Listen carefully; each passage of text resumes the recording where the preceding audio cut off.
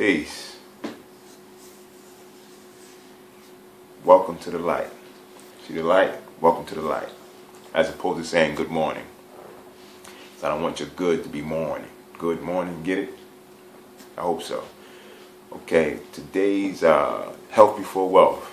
And today was water, room temperature, about 12 ounces. You know, drink that every morning to kind of liquefy the juices, you know, everything within inside the temple. It's like gas for a car.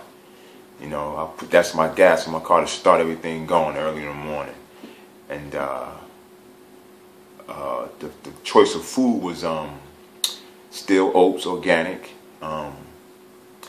banana, half, blueberries, raspberries, and cinnamon, and some ginger, and some chia seeds, of course, as well, get the omegas in, you know. And they say with water,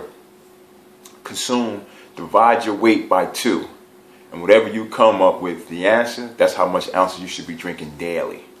You may go to the bathroom a lot, but hey, let's keep it flush, let's keep it going, you know. And I got that from Dick Gregory, you know, for references purposes, you know. And however, it's all about health before wealth. And what's ironic, what's today's date? February 14th, 2015. Valentine's Day. You know, to each his own when it comes to that. I just kind of, everything is so commercial.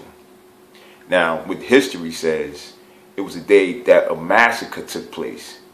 Where did the Cupid come from? You see where I'm going with this, people's family? And that's it. You know, I'm going to keep this short and brief. First video that I'm going to post up. But you'll see me soon. Any questions, comments, hit it below. Or you can go to Let's Just Talk, JEL @gmail.com. Peace, family.